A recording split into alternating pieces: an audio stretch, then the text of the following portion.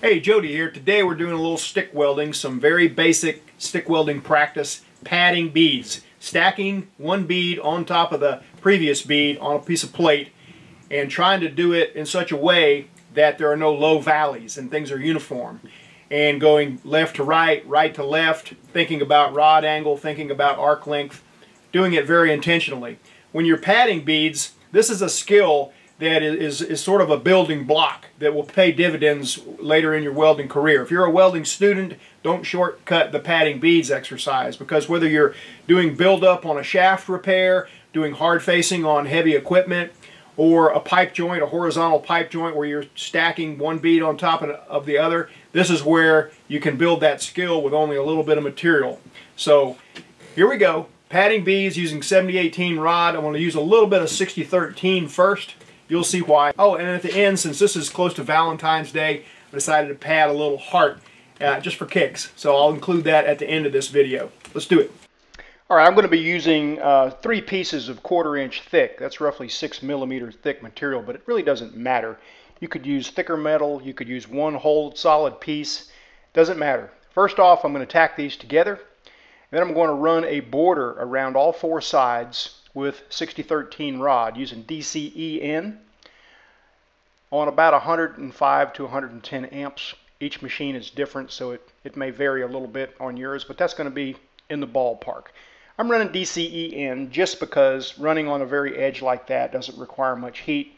It's very easy to strike the rod and restart, and so you'll see what I'm talking about right here. I'm just letting that puddle just barely tie into the corner there. I want a border around this thing. I want a good straight line to start on to stack my first beads.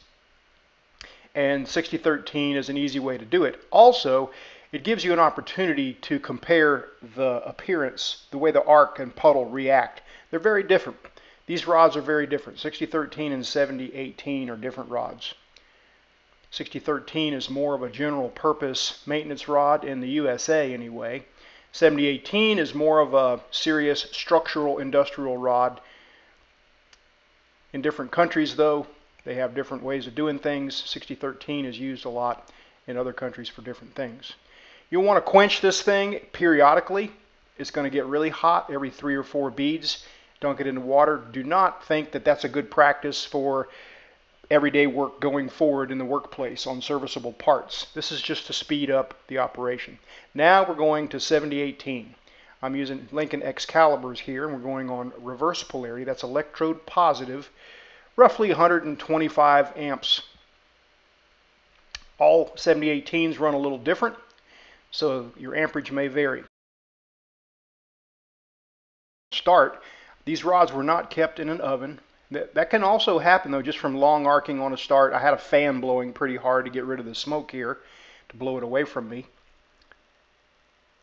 But for practice purposes, whether the rod's in an oven or not, it'll serve the purpose. So you want to stack each bead roughly halfway over the previous bead, or not quite halfway, but pretty close. And again, like I stated earlier, the idea is to stack them uniformly to where there are no valleys and no humps. Again, we're going to quench the piece every 2 or 3 beads. I'm going to turn it around now and prop it up just a little bit out of the flat position, just for the sake of comfort and ease. And just keep going. I'm going to alternate directions. One bead I'll go left to right, next bead I'll go right to left. Pay attention to your arc length and your rod angle. And when I say that, use a pretty close arc length to where basically you can almost feel the flux on the outside of the rod kind of rubbing on the metal. Arc length can be deceiving because the core of the electrode is burning up inside there, and so your arc is a little longer than you think.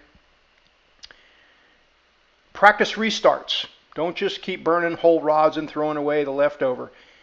Utilize your rods, practice restarts. That is a super important skill to learn, is making a good restart. I missed it by just a little bit here. It's close, but I need to do a little bit better. I should have come back in that crater just another 32nd of an inch or so. That's what the practice is for. Lots of restarts, lots of practice. Keep practicing going different directions. Keep practicing your restarts. Think about each bead. Think about what you did wrong and how to correct it. and do as many of these as it takes to fix your problems and get good at stacking beads. Let's have a little fun now and put together that heart using a little paper doll trick here, tracing with silver pencil an inside and an outside. Then I'm going to make that a little bit more easy to follow with this air vibro tool.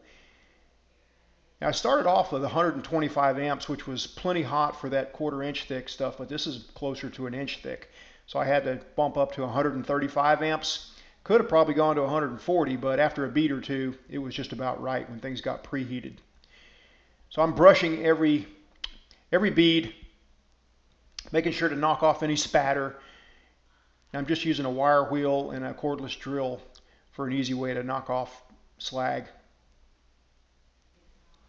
Now, for the sake of getting a lot of practice, I would probably just weld all the way as far as I could, make it as small a heart as I could all the way inside, but I've got other things to do, so I'm just going to weld a bead or two more, shine it up, call it good for the day. A little bit of soapstone and a wire cut brush will get this thing shined up like new money. Well, that's about it for this week. I'd appreciate it if you'd hit that thumbs up button. If you haven't subscribed yet, hit the subscribe button. My online store is at weldmonger.com, and that's how I support these videos. Thanks for watching. We'll see you next time.